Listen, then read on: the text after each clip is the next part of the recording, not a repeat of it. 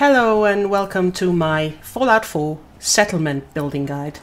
There are areas in Fallout 4, I'm not going to go into details where they are, not to spread any spoilers. And those areas have a red workshop.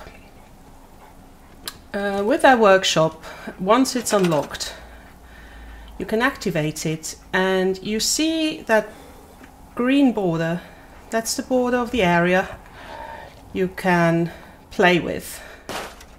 And what I'm going to do now, I'm going to scrap all those yellow parts because that's all junk, that's all garbage that I can use the scrap to work with and rebuild the area. So I'm going to clean up the whole area of my newly found settlement here. You can also, well, yellow is garbage or scrap, and green is things you can still use. So I'm gonna scrap that fence. There's various kinds of ways you can get settlements in this game. Most of the times you have to do a quest or a mission, and then yeah, you get the allowance from the settlers to be their master builder, to be the boss basically. So you get an allied tag and you can use the workshop. There are areas that turn into settlements because there's a hidden workshop somewhere, and you have to find it again with a quest. And while I'm cleaning up this area here, I tell you about that. You can clean up trees, you can clean up tires, and they will produce a different kind of ingredient or scrap building material. In some areas that's really cool. You can scrap old houses, you can scrap cars, old cars, and I find it really cool. So I'm going to finish this here just to show you how you can clean up, and that's basically the first thing you should do when you get a new settlement. Clean up the area so you have the building materials that you need to do other things.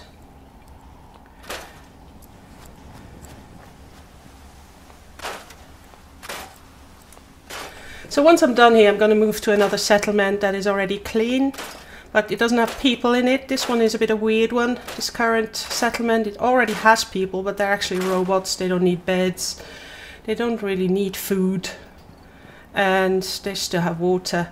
I assume you can transfer food later on in the game, but that's just an assumption. Because it doesn't really make sense to produce food here with the robots and you can't transfer it to human beings. It's a bit of a weird one. So, as I said, I'm going to move over to the other settlement now and see what's going on there. So here I am in the other settlement. No settlers here. I had to move them out, or they disappeared, or I had to chase them out. It was basically a mission decision from my side that they didn't like me anymore. And here I already have a generator in place. And I'm going to show you, but that's the only thing I have in place really. There's some food growing, there's some water pumps, and I'm going to show you how I'm going to do that. So if you get when you get your first settlement, you're asked to build beds. I'm going to show you how to do that now. There's already 9 beds in this settlement, and everything that's green you can move, you can scrap. Everything that's yellow you can scrap. You can't move that around. But here you have plenty of things, and I'm going to choose on the furniture beds. I'm going to choose a bed, and you can turn it around with L2, R2. Place it as you like it, and then hit X on PlayStation 4, and the bed is there. And you see already now I have 10 beds that can be used by settlers. So next thing you need to do, or should do, is build a water source if it doesn't have any, or if there isn't enough. And it's the same here. You have water pumps. That is the quick and dirty version. If you have a lake, you can build a big pump, and I'm going to show you what there is. There's that water pump, produces 3 water, and you have to place it on dirt, so you need to find a green dirt patch somewhere to place it. There it is. Yeah, I'm not going to place it now. 6 water is enough for now. I'm going to cancel that, and there's now we go over to that generator, because that's next that you have to do to build up your settlement. Build a generator on the power generators, and yeah, place it somewhere where it's green again. And then you go over and build a recruitment radio beacon. I don't have enough copper, so I'll quickly go and buy some ingredients, and then I'm back. So I'm back in my village. I found some junk that has copper in it. That's the nice thing compared to Skyrim. I always collected junk all over the place, but I couldn't really use it. But here, every piece of junk produces materials to build. So I'm going to feed that workshop with all my junk. Now I should have enough copper to build that beacon. I'm activating the workshop. And here I have recruitment radio beacon, and I can build it next to the generator. Here it is. And now all I have to do is connect the beacon to the generator. So you see that triangle, attach the wire, and now it doesn't work because that bloody pole is in the way. I'm sorry. So I have to move either the antenna or the generator. I'm going to move the generator a bit forward. I'm going to use the triangle again, attach the wire to the beacon, and now I can exit workshop mode and activate the beacon. Make sure it is on red lamp and it's active. So what I need to do now is either wait or sleep. There it is. For some settlers to come and find me, find that village. So I go to sleep for an hour and see what's going on then. Oh, woke up, an hour has passed, and what's going on? Oh, I can see someone already. Entering workshop mode, and you see people 1. So one person moved in. One person thought it's a good idea to be here. And she's already producing food. So she came in, saw that there's no food around, and she took the initiative and worked on the food field.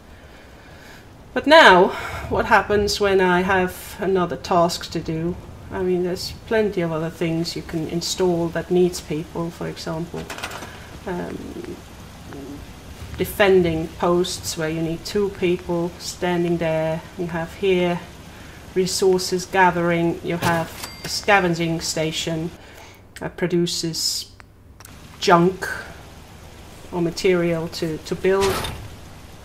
So I'm going to place that here in the corner somewhere and assign her to this workstation, so I can show you how to do that. You can also move settlers around. You have to be in the workshop menu to do so.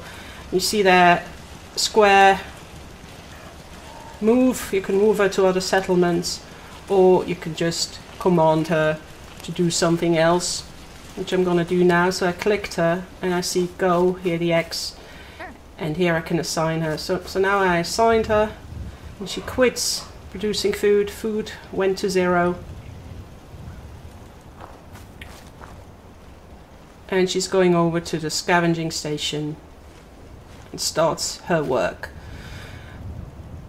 There's not many people moved in here. I assume, again, the more you advance in gameplay with the main quests, the more people will move in, because it just collects the settlers from around the village. So I'm going to assign her back to food now. So the settlers around the village are called into that settlement, and then they're just going to stay there because I had one case where I went to a location and there was a settler there that moved in later on. So now I played a turret that's attacking the other turrets because the people of that settlement didn't like me much. So I placed a turret, and one turret is really enough to cover that defense need 0 to 5 in the beginning. So you don't need to build walls or anything in the beginning, you just place a turret and that's fine. Walls are good later on when there's more people and when the village or the settlement is attacked more frequently. But to start with, just put a turret there and it should be fine. So I repaired it and now it's working again, not attacking the others that are still around. Still some turrets, unfriendlies around. They're not attacking me, but they will attack other defense mechanisms in place. So what else is there? Let's go through the menus so I can show you what there is. So structures, you can build structures like houses from wood and steel, prefabricated sheds. You can basically place it everywhere you have room, and your settlers have a roof over their heads.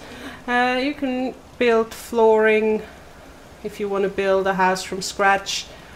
Walls, roofs, stairs, even bridges if you want to build high up. So if you're a builder at heart, that's what you can do, and if you're not, you basically place a prefabricated structure and people have a roof. Maybe they're not as happy as they should be, but they at least have a roof where they can sleep and where they are protected. There are fences, like junk fences, that you can build around the village so people are safe. Furniture, you have beds, you have chairs, you have containers, you have shelves, you have tables, you have bathtubs. You have a bobblehead stand for all those bobbleheads you collect. That's pretty cool actually. You have a lot of television, I'm not sure if I'm going to use that, and toilets. Decorations, you have carpets, floor mats, various floor mats. And I just figured out last night that, well, you know, you can collect magazines. You always could collect magazines in Fallout games where you can enhance your abilities. And in this game you also have magazines to get new blueprints for the village. I picked up a blueprint for a new carpet. So that's pretty cool actually. So you're not limited to those. I don't know how many there are, but well, I just put a wall decoration on, mounted my claw, and I don't know how many blueprints there are you can collect, but I'm sure we'll find out. Well, there's plenty of paintings. We have to turn around to see it. It's nice paintings you can put up on walls, so people are happier in their village.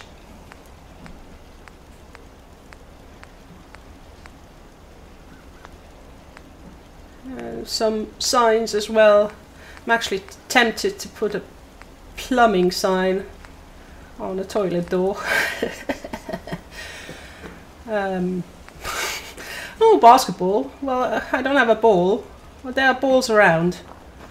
I scrapped a ball the other day. You can't build it. Weird enough, you can't build a ball, but you can scrap it. So if you see a ball, don't throw it away. Let me know if you can play basketball with it. Unfortunately, it's already part of my rubber collection. Here we have some more decorative items. We have ashtray. We have another cigarette machine, crib, doghouse. So quite a lot of things you can put here. The radio, big sign, trash can, jukebox. Jukebox would be nice. Power, been there briefly. We have lots of different generators. I don't have the ingredients for those big generators. And pylons, when you have to transport the power, you have to do that when you build a bigger water pump, because the bigger water pumps need to be placed in the water. So you need pylons, and you connect the pylons with a wire like we did with the beacon and the generator before. So lots of laser tripwire, lots of things to defend your village as well. Some lights, so you can lighten up or brighten up, mirror ball your village.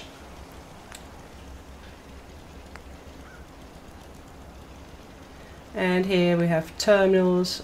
So I'm still starting kind of in the beginning of the game and see what I need those for. You have the guard post, you have to man it with people, so it produces defense.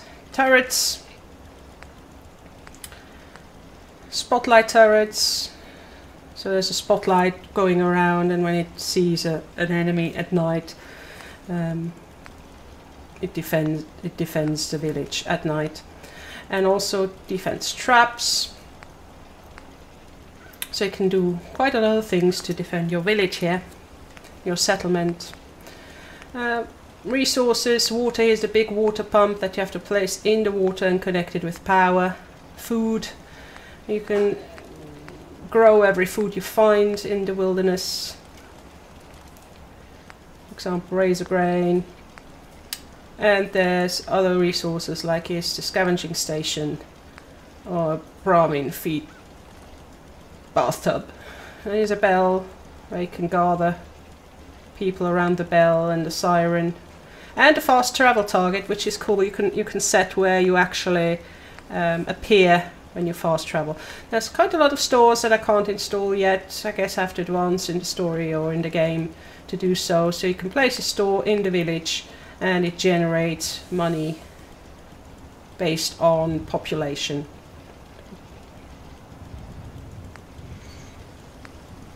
Which is quite cool. So there's different kinds of shops, different sizes of shops. You have the stand, you have the shop, and you have the emporium. I'm looking forward to that, actually. Hopefully I can sell all my junk there as well, and my weapons that I don't need. Clinic and clothing. And the last thing, you can build crafting stations. There's a bigger armor workstation, chemistry station. There's two different kinds, a small one and a big one. Cooking station.